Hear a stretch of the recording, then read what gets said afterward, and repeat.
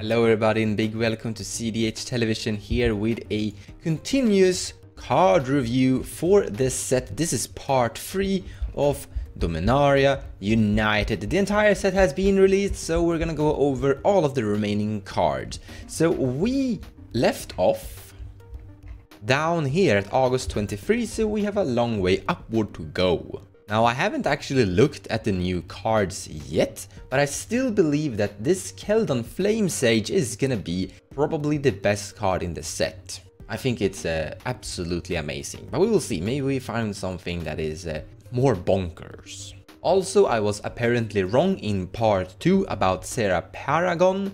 Apparently, it worked a little bit different because there was a typo in here. So you're allowed to either play a land card from the graveyard or cast a CMC free spell or less. But here it says that you can do both of them. Still, I think this is a pretty amazing card and I am happy to see it's getting print. White needs this.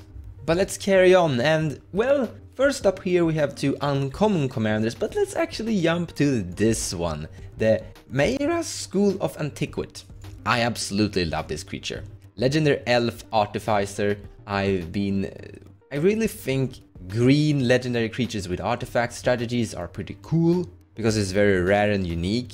Now this is very similar to Ursa. Tap an untapped non-token artifact you control, add a green mana to your mana pool. It's really sad that there's not tokens included here as well, because then all of your food, clues and treasures could get really cool. But I think they have figured out that Ursa was a little bit too good and they tried to balance it. Still though, tapping an artifact for a green mana, that is great. That is really good. And for only 3 mana, you get this into play quite early. Now the second ability is where this just takes off. Tap 2 untapped non-token artifacts you control, exile the top card of your library. You may play that card this turn. The great part here is that that isn't that expensive. Now the difference between this and Ursa is that you actually have to pay mana for it. But this is green we're talking about, so the mana here shouldn't be a problem. So as a short answer, this card is great. I think it's absolutely amazing and I'm gonna make a deck with this. Definitely a deck tech video. Probably play it in some of my cEDH gameplay videos as well. The combos isn't that complicated. You go for various Gruul strategies. You've seen them before. I think Conspicuous Snoop will be a great combo inside this because you don't need to shuffle. With Ursa, for example, we have Ursa down here. You need to shuffle, so you can't top deck manipulate with this ability. But with this ability, you don't need to shuffle, so you can Worldly Tutor or Goblin Recruiter actually, and you can manipulate your top of your deck, and then you can just use this to dig through that. I like it. And Conspicuous Snoop strategies isn't really demanding that much mana, so I really think this could work out pretty fine. Otherwise, you have other possible combos. You have Birthing Pod with Kiki Jiki. Now, well, we're not really on white, which is required for making Kiki Jiki work with Birthing Pod, but there are solutions there as well. In any case, like Gruul with Kardra will figure things out. There are other potential combos as well. You could create an Underworld Breach strategy here as well, but more of that in the future. Deck tech video of this coming up. All I'm gonna say right now, it's great. Let's jump back to these new legendary uncommon commander. So white, black, 2/2, Death Touch. Whenever another creature enters the battlefield under you gain 1 life. Whenever another creature you control dies, each opponent loses 1 life. So this is what's it called? Sack or death outlet. If you're able to loop a creature of dying and all that stuff, you have infinite damage or infinite loss of life. Similar to Blood Artist. It's a Blood Artist potential replacer. Therefore it's cEDH viable. Better than Blood Artist. It's a 2/2 Death Touch. Great blocker. Sometimes you need blockers. And just by having a 1/1 with Death Touch, that's amazing. So I think this will see some play. I like it. It's clean and simple. It's perfect for those Rasa Cats combos in the right color. And it's also great to just gain a little bit of casual life here and there whenever creatures enter the battlefield for you. So yeah, it works out. Not great, but yeah, you know, combo piece, you need stuff like this. Then we have the other cool thing. Blue-black, 1/2, draw a card and discard a card. If you discard an instant or sorcery card this way, each opponent loses 1 life and you gain 1 life. Cute. Yeah, it's good to make your opponents lose a little bit of life then. But there's nothing really cEDH care about in general. Drawing cards and discarding cards, that's fine though. That's something we do like. You can sacrifice this for 2 mana and cast target instant sorcery card from your graveyard this turn. If that spell will be put into a graveyard, exile it instead. Activate only as sorcery. I kinda like it. You can cast it the same turn and sacrifice it the same turn because it's not demanding to tap. But you might have to pay the mana for the spell that you're casting from the graveyard though. But still, this is overall good. It's a very budget-friendly card too. It's not the best card in the world. I don't think it's gonna see that amount of play just because I don't see a deck that it needs this. But I could definitely see decks that could include it just because it's overall fine. It's not over the top, but it's doing a good thing for cEDH decks, and cEDH decks want effects like this. But I think it's a little bit too much mana, and I do think we have better options, but there's nothing wrong with it. Phyrexian Missionary, I like it, but it's really bad. Kicker, very expensive, return target creature from a graveyard to your hand. Lifelink Tooth, no, it's bad, but cool thing. White Phyrexian card. Rakdos, Force CMC, Garna, Blood Fist of Keld, Human Berserker. Whenever another creature you control dies, draw a card. If it was attacking, otherwise, Garna the Blood Fist deals damage for each opponent. Well, people will just not block you. Or well, eventually people will block you. But here is card drain, Rakdos, draw a card. And that's good, but they have to die if it was attacking. Hey, wait a minute, it doesn't actually have to be blocked. You can just attack with everything you have. The things that survive, you just sacrifice them. Another good thing about this is that so you have a really strong card draw in the command zone. This is actually a very consistent card draw. You can easily have strange black creatures that are just recurable, like Bloodghast will be great in here. Just sit there and attack with Bloodghast and sacrifice Bloodghast and get it back by dropping lands. So you dig through your deck, eventually find a way to loop a creature infinitely, and you have infinite damage. Yeah, I like it. It's replacing the Blood Artist purpose, or it's actually, to be more exact, it is replacing this creature's purpose. They're doing literally the same thing. So honestly, it works. It could be built, and I think it's gonna work pretty fine. On top of my mind, I can think of a bunch of black and red creatures that reoccur continuously for more card that are very cheap. Like Bloodghast will be out to include the best card inside this deck, and things like Bloodghast. The problem I have is the interaction part for this deck. You could, I guess, play a bunch of these very strange, what are they called?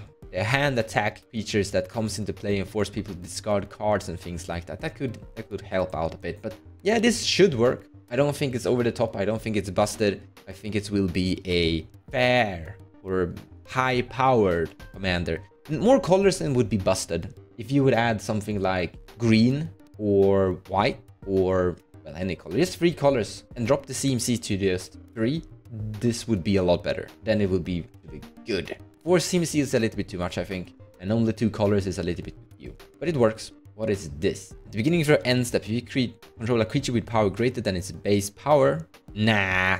Token generation in cEDH is not that desired. Hey, this is actually good. Vodilian Hexcatcher. Other merfolks you control get +1/+1. Sacrifice a merfolk. Counter target non-creature spell unless it controls pays 1. If this was legendary, it could have been a commander. It's very good for merfolk tribal.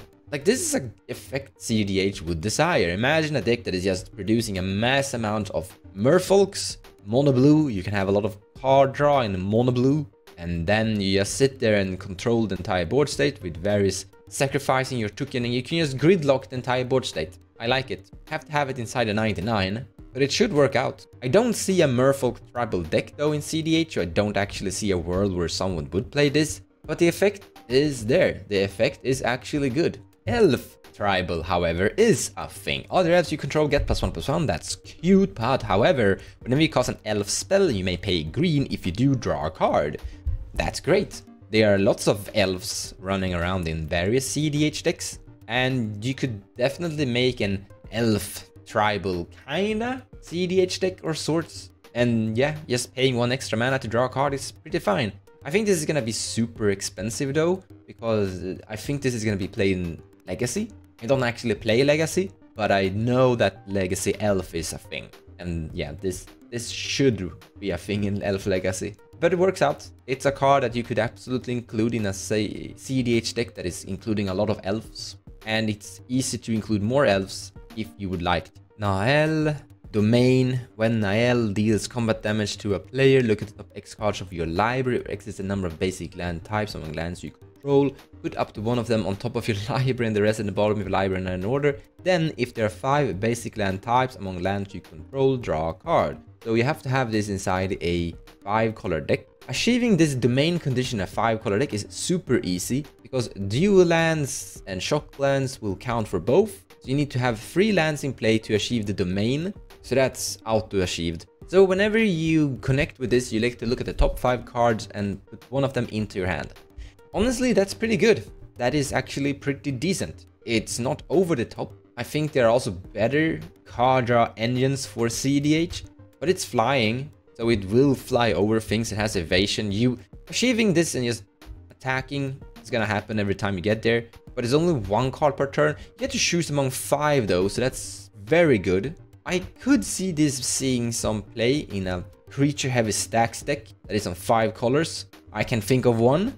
I've already made a deck take of it. We're gonna look at that card pretty soon, and you could include that in that JODAH deck potentially. Rivers of the Claw, Menace, a 3/3. Tap, add 2 mana and in combinations of colors. Spend this mana only to cast a dragon creature spell. So there suddenly it got bad, because dragons isn't like a cEDH thing. On stirring each of your turns, you may cast a dragon creature spell from your graveyard. That's good. If this was something different creature type, it would be better. Whenever you cast a dragon creature spell from your grave, it gains when the creature dies. Exile it now, it got sad. But hey, it's actually pretty, like, probably casual good. But cEDH, no. Dragons are just... Tatiova!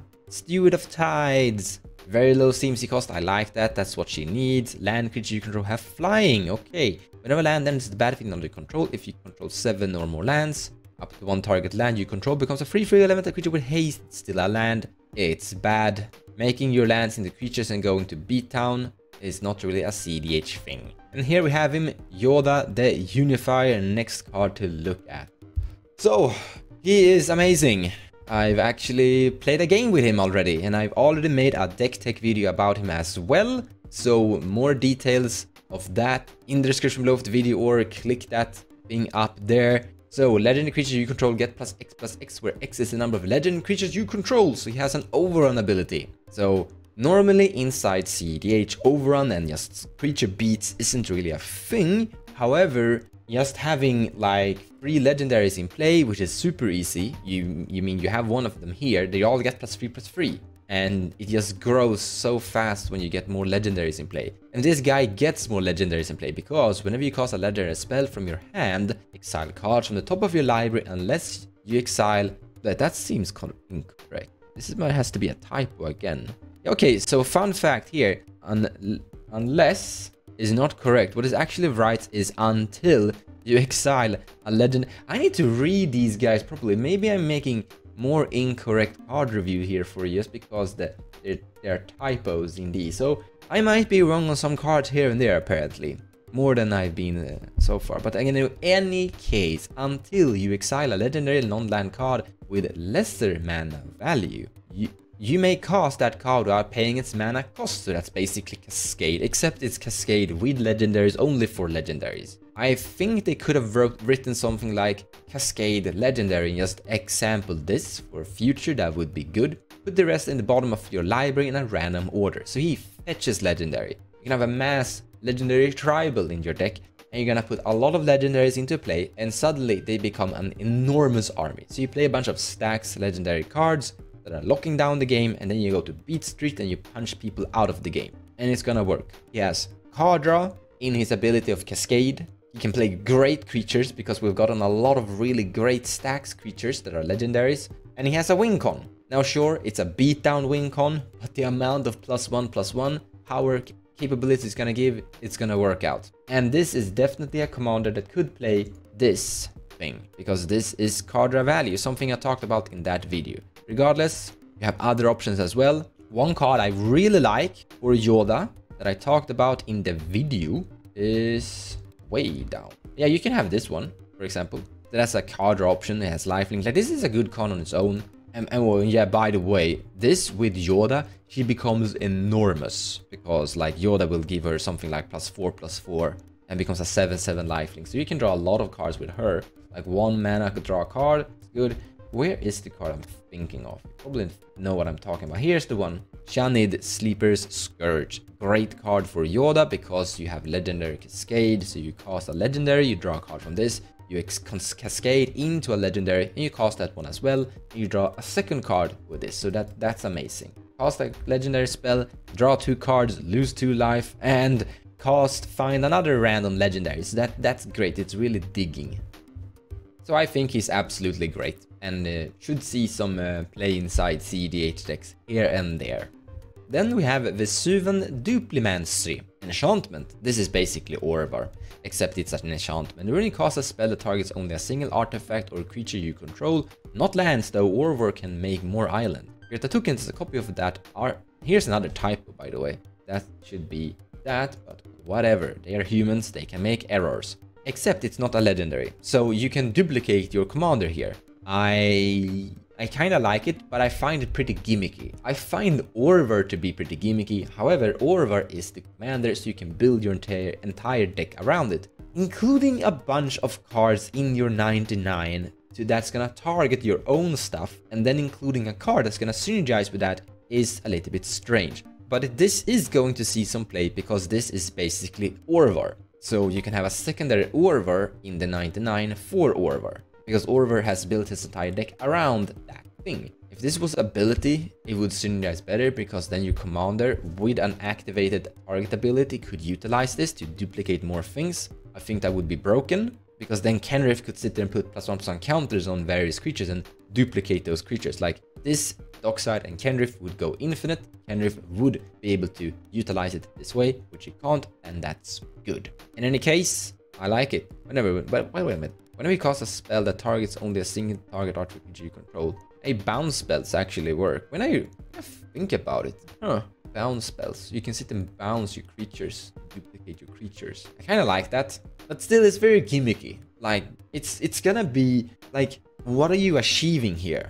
More value, more good, that's true, but like, you have a spell seeker in play, you find a bounce spell with the spell seeker, you cast a bounce spell on the spell seeker, and you turn. Wait a minute, can we make a combo here? I mean, this card. Wait, so you have this in play. You have you cast spell seeker, you find a snap, because snap is free to cast. You cast snap, you untap your 2 lands, you target spell seeker, you make a copy of spell seeker, and spell seeker goes back to your hand. Copy spell seeker finds something that returns snap from graveyard to hand. Reap can do that. That's 2 CMC green, and you can return more than that. You recast spell seeker. You need to find mana here. It's not really gonna work. This is gonna be mana intensive. Okay, I think we can actually figure out a combo here. I'm not gonna do that now, but I can see probably need red. Dockside you would need to. You can find Dockside with various green tutors though, that Spellseeker can find, like you can find World Tutor. It should be better though, maybe you should find... If you have white, you can play Eldermir's Call, that's 2 mana to put Dockside into your hand.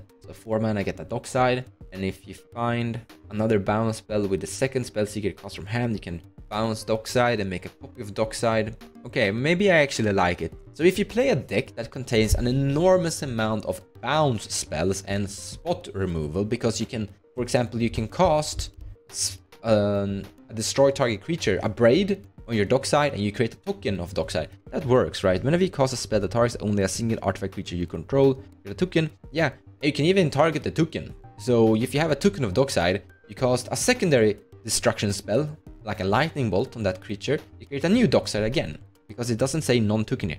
Okay, let's actually read real card. Whenever you cast a spell that targets only a single artifact creature you control, create a token. Yeah, there is no typo here, so this is actually exactly how it works. Nice, I didn't lie to you guys, but there are potential typos. Yeah, maybe it actually works, when I think about it. I could see a deck that does this, like Dockside, Spellseeker, Eternal Witness.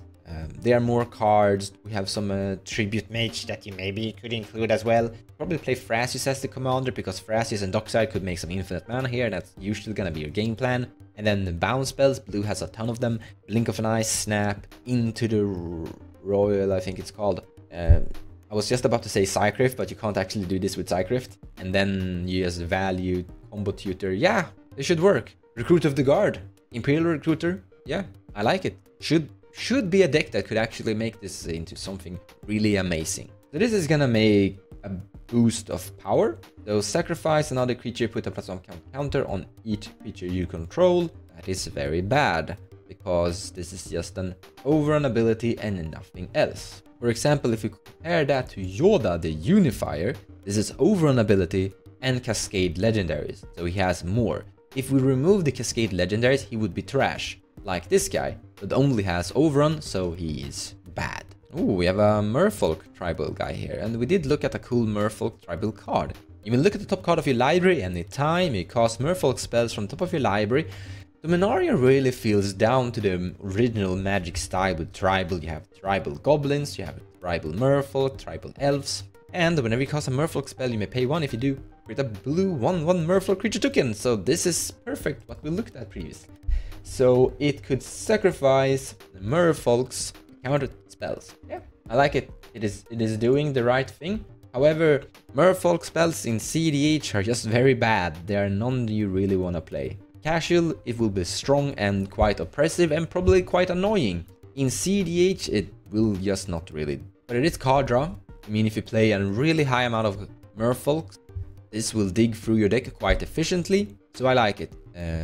Not cEDH, probably high power. Gonna be a very efficient deck, very annoying deck and quite oppressive deck. Swarmy deck, and if you get that creature that counter spells, you will be menace. Activated Sleeper. So lore-wise, those that don't know about sleepers, Phyrexian are creating infiltrators that look like normal people without the Phyrexian augmentations. And they are like a sleeper agent that eventually activates and start to harass and sabotage. There's a lot of really cool lore about that. You may have activated sleeper agent enter the battlefield as a copy of any creature card in a grave that was put there from the battlefield this turn, except the Phyrexian agent with others type. This is absolutely amazing. This is great. And let me show you why. So fun fact, the card it's gonna replace is actually down there, here, Body Double. So Body Double is a 5 CMC that comes into play from a Protean Hulk trigger and becomes a copy of Protean Hulk.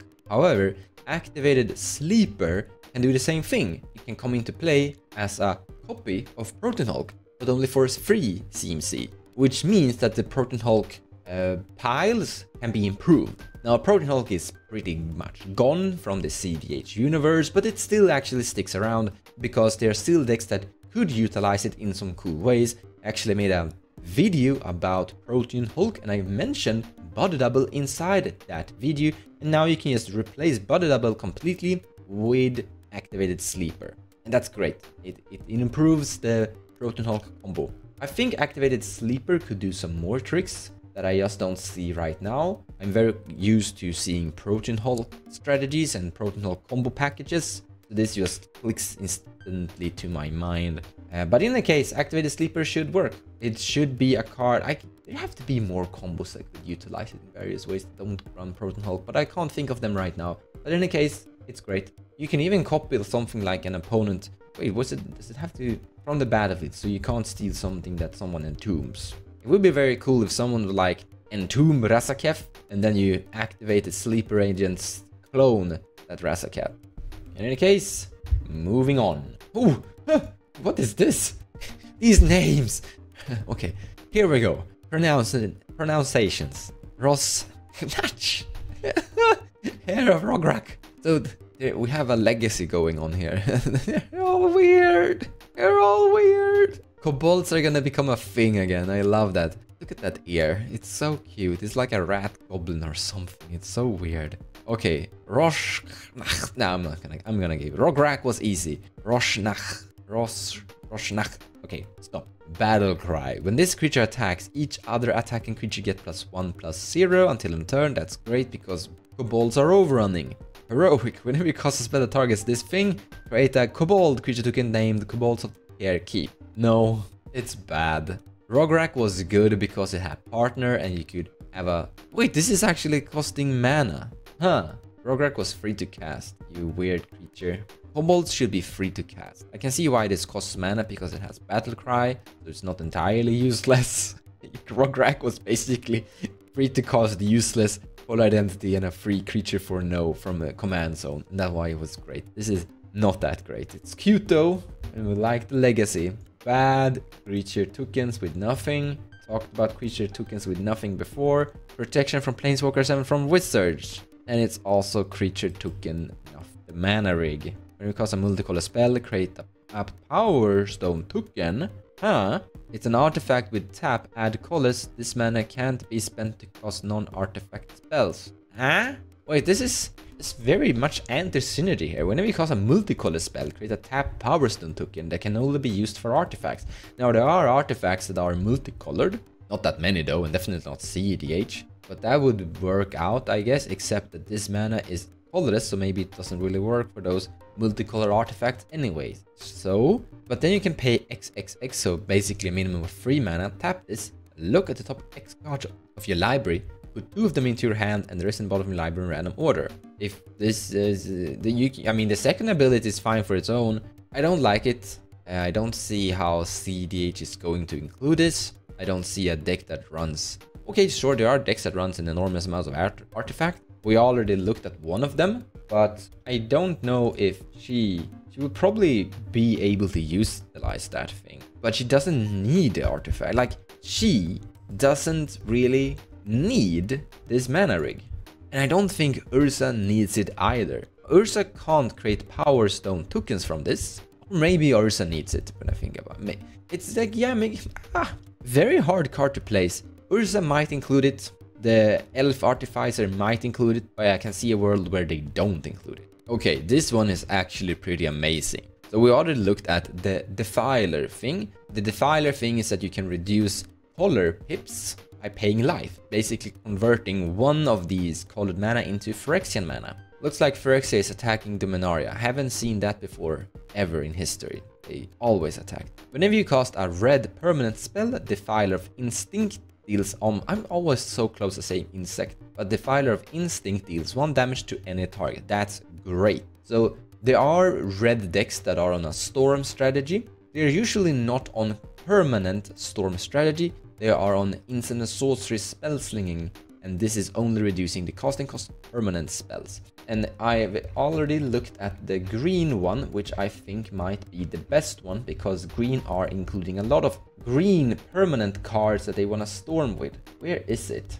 Here it is, here, Defiler of Vigor. However, Defiler of Vigor's ability, whenever you cast a green spell, put a +1 from each creature you control, that's also like overrun. It's fine, it's not great, it's not something cEDH desires, but if you end up in a long game, that will be great and like finish the game. Sometimes you just need to punch people out of the game because they have stacks pieces in play you can't deal with because you don't have the spot removal, but player removal always work.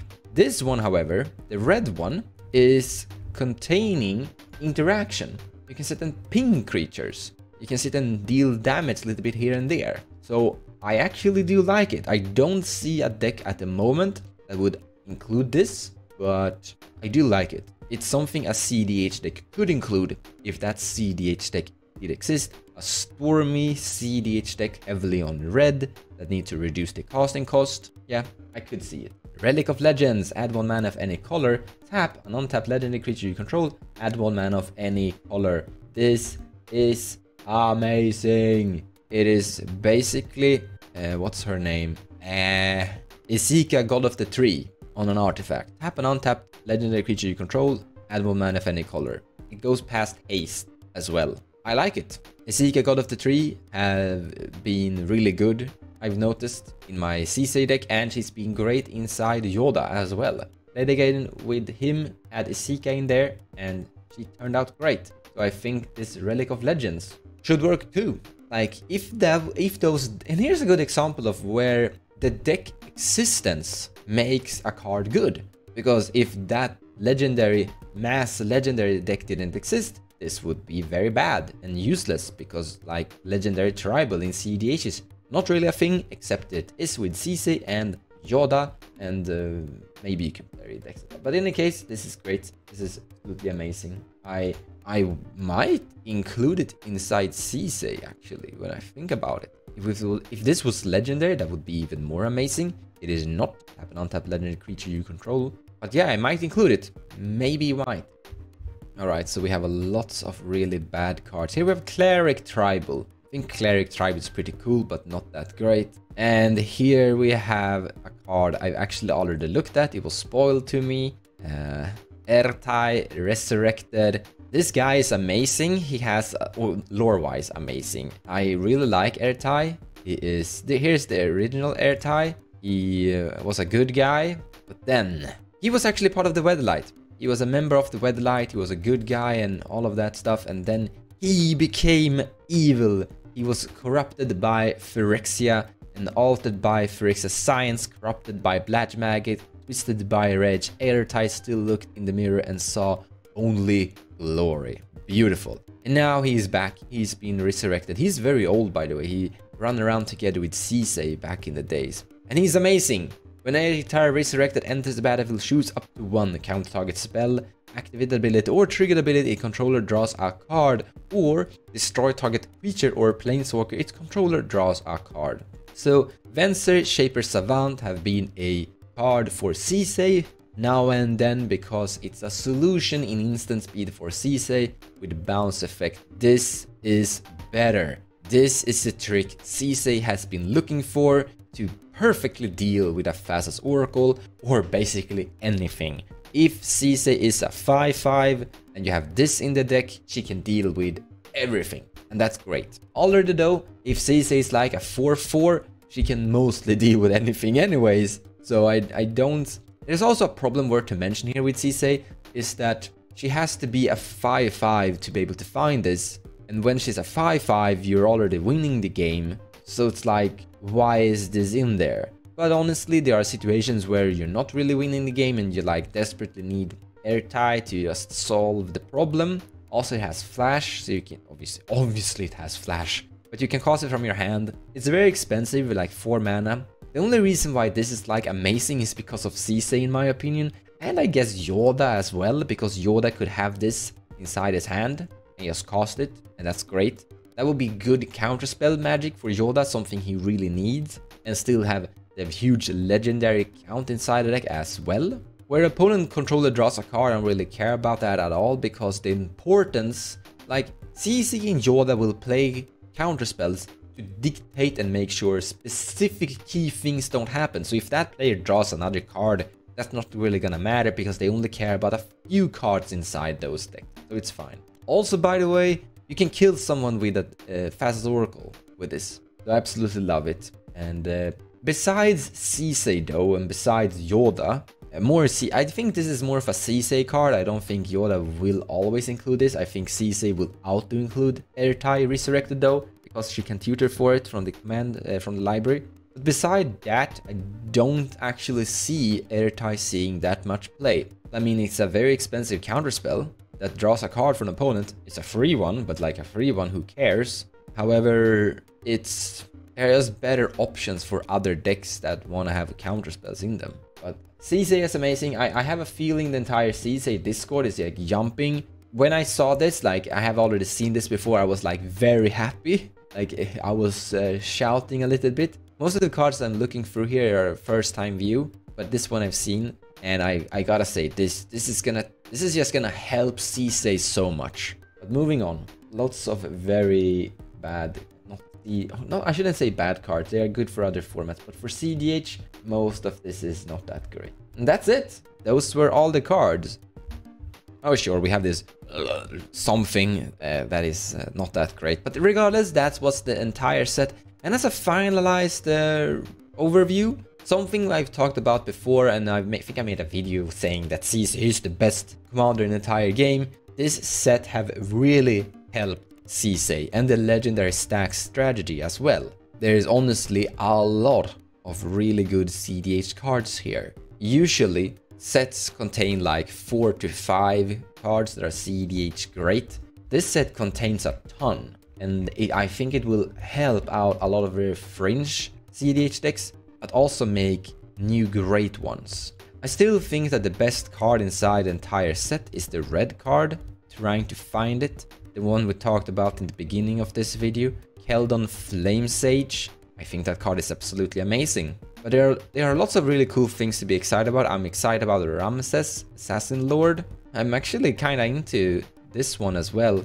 I've actually played a game against it, and I can see it actually getting somewhere. And there are lots of really like small good, like JODAH Ageless Inventor. I talked about that one before, not gonna talk about it again, but yeah, I can see her work too. Going back to Jenson, this guy, Druid Exile. So I said something about him in the beginning of the not in the beginning, but in part 1 review, that he doesn't really have the cards to be complete because he's looking for various things. I still don't think he's that great. Some people have been mentioning like him and Lurrus. He's actually enabling Lurrus to be a 5-color Lurrus deck, and that's honestly fine. That's like good. However, Lurrus is actually 6 mana. You pay 3 to put him into your hand, and then you pay 3 more to cast him. Sure, you can pay them in separate sections, but still that's rather expensive.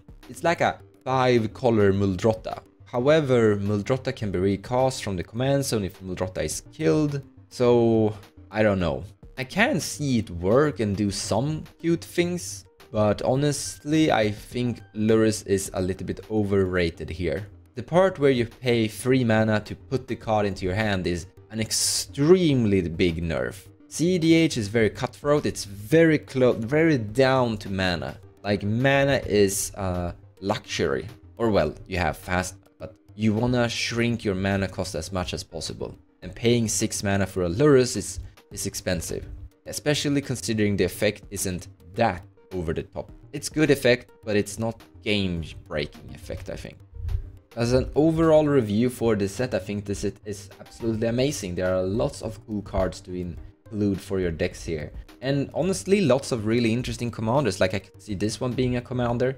Regardless, that was Dominaria United complete set review from part 1, part 2 to this part 3. Hope you liked it. A little bit of a longer video compared to what I normally do, but more deck techs. Actually, I think I'm gonna have to do a lot of deck techs because there are so many different viable things here. In any case, thank you so much for watching and have a great day. See you next time with more deck techs in the future. Take care, guys.